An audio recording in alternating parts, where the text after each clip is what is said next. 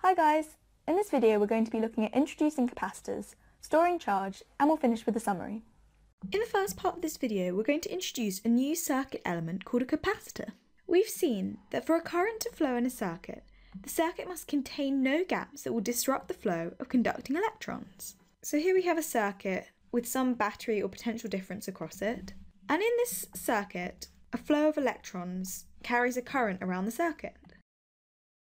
However, a current can still flow in an incomplete circuit containing two metal plates with an air gap connecting the circuit. So again, here we have a battery pack and an air gap set up in the circuit between two metal plates. And it turns out that current can still flow through the circuit.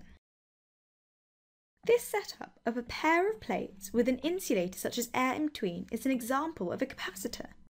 A capacitor is an electrical device consisting of two metal plates separated by an insulator. So here's a diagram of a capacitor with two metal plates separated by an insulator.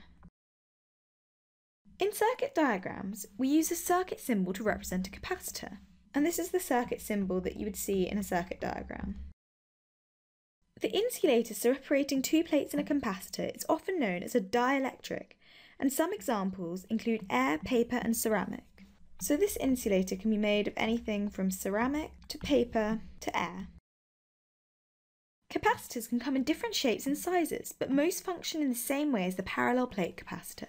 So here are some drawings of differently shaped and sized capacitors. And here's our usual parallel plate capacitor. We're now going to think about the function of a capacitor, and capacitors are used in circuits to store charge. One plate of the capacitor becomes negatively charged, and the other plate of the capacitor becomes positively charged.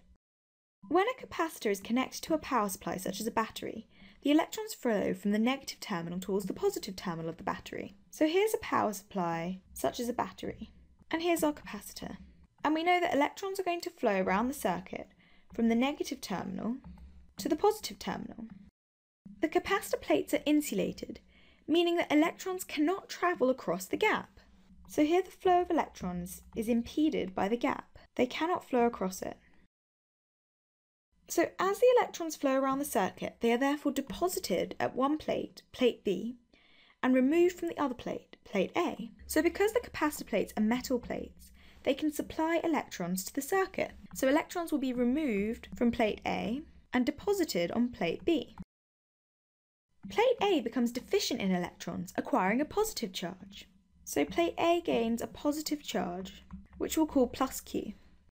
Meanwhile, plate B is gaining electrons, which means it's gaining negative charge.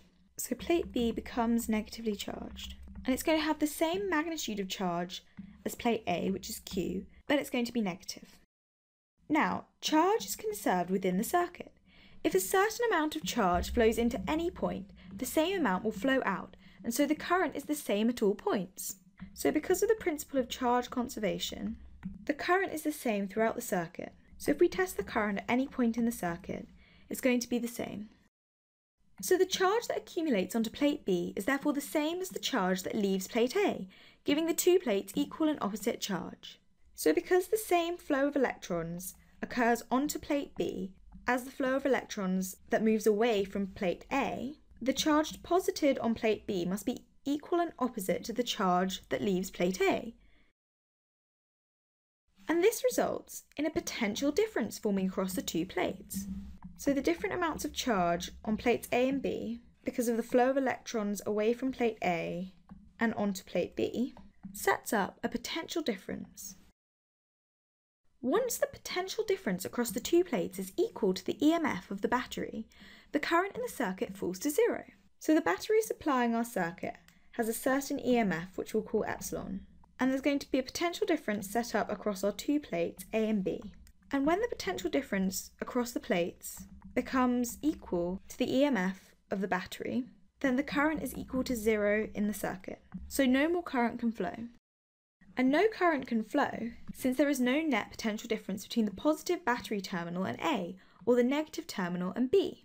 So remember, A is the positively charged plate and B is the negatively charged plate. And when the potential difference across the battery is equal to the potential difference across A and B, there's going to be a potential difference of 0 between the positive terminal and A and of 0 between the negative terminal and B. And this means that the current is equal to 0 in the circuit. And now at this point we say the capacitor is fully charged. Hey guys, I hope you enjoyed the video.